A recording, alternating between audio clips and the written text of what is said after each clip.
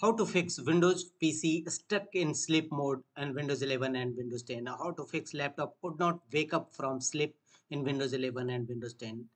And to fix this issue, the first workaround is go to Windows settings, and here from the left pane choose Windows Update and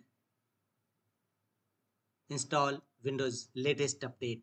First choose check for updates, and if any updates available, Windows will show you.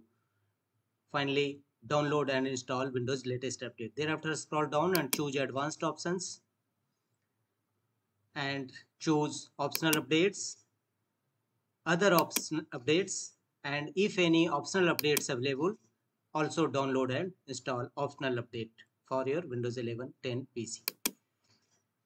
The next workaround to fix this issue is go to control panel in your system, open control panel, go to power option. From the left side, choose what the power button does, click on it. Thereafter, go to right side and choose change settings that are currently unavailable and disable turn on fast start. Disable this feature and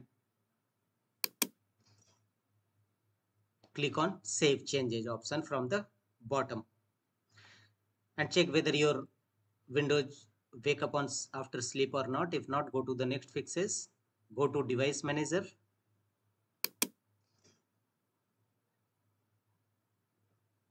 Here go to your keyboard driver, right click on your and choose properties. Keyboard driver properties windows will open. Here go to power management and make the check against option allow this device to wake the computer. Enable this feature and press OK. The same method should apply in your mouse. Right click on mice and other pointed devices, right click on your driver and choose properties, go to power management and enable allow this computer to wake the computer option. Press OK. The next workaround to fix this issue is enable or disable hibernation. Again open control panel, go to power options, choose what the power button does, change settings that are currently unavailable, and under shutdown settings disable hibernation, again enable it, and if checked otherwise again enable it. Finally click on save changes. That's all.